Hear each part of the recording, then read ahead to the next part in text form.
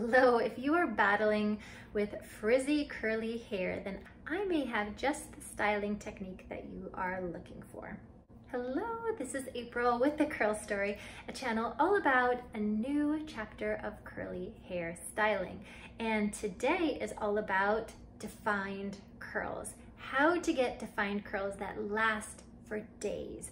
And especially if you're new to your curly hair journey, this is the styling technique that I used on every single wash day during my transitioning phase. Because of course my hair was dehydrated, there were some parts that were still straight, some part that had waves, curly, so I was trying to make it all a little more uniform so I could be a little bit more presentable to go out into the world, even while my hair was trying to figure itself out. So this is finger coiling, which I'm sure you've heard before, and I'm going to show you an easy way that you can do it at home. Then you will have these curl clumps that stay in place and last for days, however long it is until your next wash day. Now, don't extend your wash day if you don't need to, but that's a whole nother story. So let's go back to my wash day to show you what I did. And I'm showing you upright styling, means I'm standing upright while I'm sectioning and applying stylers to my hair. But do note that you can do this same technique with upside down styling. It's just much easier to show it on camera when I'm standing upright. So some people prefer to flip their hair over, so that's what we call upside down styling, and do that over the bathtub. So as you're applying water to your hair and styler, all that can drip into the bathtub. It makes for easy cleanup. And because when you're upright styling, of course, your shirt does get wet. So you'll need to wear some type of silk robe or a smooth cotton robe. Sometimes I use my muslin wrap or blanket to put over my shoulders, and that can help absorb the water without adding any friction to the ends of my hair and without causing any frizz. And then I do have a bath mat on the floor to soak up any of those drips as well. So whatever you prefer, either way will work. And I'll show you the basic techniques. And here I'm just applying a gel over this lower section and just raking it through until I feel that all of my hair is coated with the gel. And then I'll begin the finger coiling process. And these are really small sections, and you don't have to do this small of a section. When I started transitioning my hair and learning how to take care of my curls, I took really huge sections. So for this bottom half of my hair, I probably did four curl clumps, just 2 on one side, 2 on the other. But then with more practice, I realized that these smaller sections looked more like my natural curl pattern. So you'll learn that on your own as well, how large of a section you need to take, and it'll just take some practice until you see the results that you like. Taking larger sections was much faster, and it also allowed me to just separate those curl clumps once they were dry. And especially if I knew if I was going to do an updo, then it was fine to just do some larger sections for a quicker process. But if I know I'm going to be wearing my hair down, then nowadays I do take the time and do these smaller sections. So once that lower section is done, I'm just going to repeat the same thing with the top. So the only difference is now that it's been a few minutes, the top of my hair is already starting to dry. So I can either just soak this in the sink so that my hair has some slow dripping water coming out of the ends, or I can spray it generously with this water sprayer. And then I'm just raking through the water until I can feel that my hair has soaked it in. Then I will apply some gel, and I rub the gel in the palms of my hands. That way I don't get any clumps of gel anywhere in my hair. So if you've experienced that, you know. And clumps of gel also create flaking. So it's the best technique that I've learned is to pump a little bit of gel. I don't even use a full pump. Sometimes it's just a quarter pump or a half a pump. Then I emulsify that gel into my wet hand, so basically just rubbing my palms together and then applying that through my hair, either with the praying hands method or raking it through. And what I do love about using my hands as opposed to a brush is I could feel when all of the hair feels slippery smooth that it's coated with the gel from roots to ends. Then I know I'm ready to style it, and then I know when it dries I'm not going to have any surprises of some frizzy pockets of hair, and usually get those when those sections of hair didn't get enough product or didn't get enough water. And you've probably noticed that I haven't done any scrunching yet.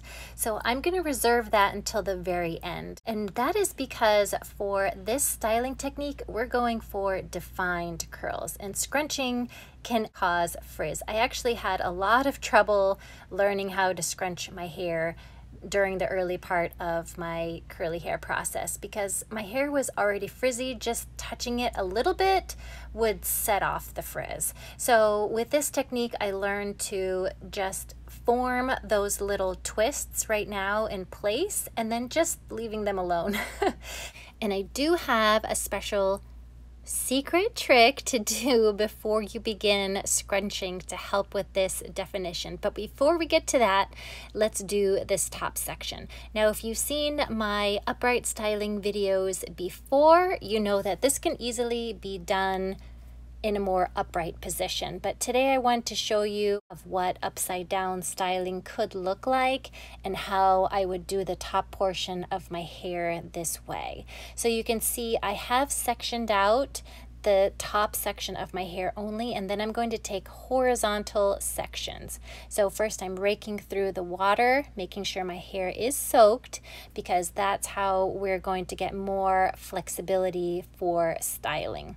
Now with finger coiling, you can do your entire hair with it, or you can just do the certain sections of hair that need a little bit more guidance. So if you have wavier hair around your face, maybe you only want to finger coil those to really pump up the volume on those curls. Or if you have more coarse hair in certain spots, I know for me on the back of my head I have more coarse hair, and so it doesn't look as uniform as the rest of my hair. So finger coiling does help to guide those curls into place a little bit better. So it's really up to your curl pattern. You may have more than 3 different type of curl patterns, as many of us do. So feel free to play with it, modify this technique to what works best for you and the style that you want to achieve, of course. And let me know if you've already tried this technique, because all of us have different experiences with it and different results. So it's really fun to learn how each of us have made modifications to make this work for us.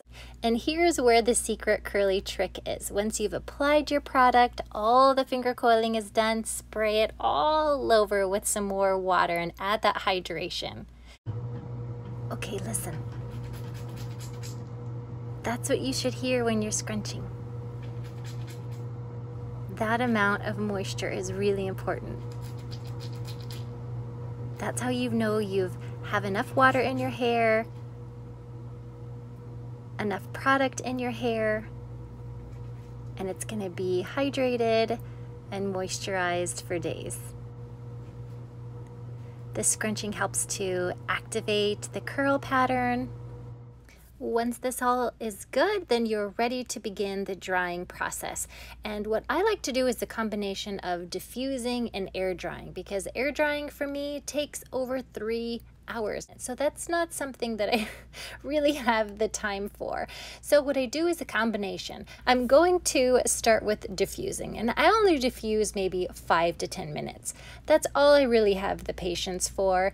And this is pixie diffusing. This is one great method to use because it's very slow. It keeps the curls still to prevent frizz. Another way is this hover diffusing, and I have these root clips in, which are fun. And these are just basic salon clips. They aren't anything special. You can find them at any drugstore, Ulta, any place like that. And this just helps to pin my roots so they're sticking straight up while I'm drying, because I don't want them to dry flat to my head, because that water weight, you know, will bring them down, and I really want some volume. So I always love to do that when I'm hovering diffusing. And you can see the cast I have here, the gel cast, and I just slept like that. And then in the morning is when I'm going to fluff it out, and I just can't wait to get my fingers in it. So I'm just going to place my fingertips at my scalp, and I'm only going to fluff up the first inch of the length of my hair, so very little. And what fluffing is just shaking out the roots.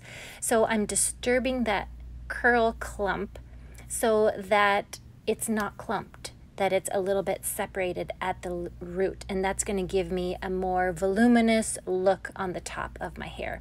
So I really love to do this first thing in the morning.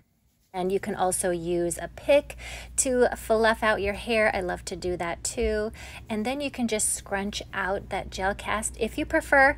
I know sometimes I do it, sometimes I don't. It just depends what I'm doing that day and the look that I'm going for and the gel that I used. It just really depends if I need it or not. So you can decide that for yourself as well. But scrunching that gel cast is one way to just soften the curl. It'll still have that hold. It can cause a little bit of frizz, so make sure that your hands are dry when you do it, or you can use a silk pillowcase when you're scrunching or a silky scarf to put on your hands when you're scrunching so that you don't disturb your curls too much or you don't add any friction there. But this is a great way to just lift up those curls, kind of separate them a little bit to give you some more volume if you'd like. If you really want that definition, like my daughter loves that. She wants her hair to be ultra defined because as it dries in the next few days, it'll already get more volume. So on wash day, she likes to keep that definition in. So it's really a matter of choice. Well, that's all I have for you today. I hope this was helpful, and I hope your curls will last and last with this styling technique. Enjoy, have fun. You can still do all kinds of hairstyles with your curls. It's just fun to see them in a pattern that you're comfortable with, that your hair is actually doing something that you want it to do. Thank you so much for watching. Enjoy your curls, and I'll see you next time.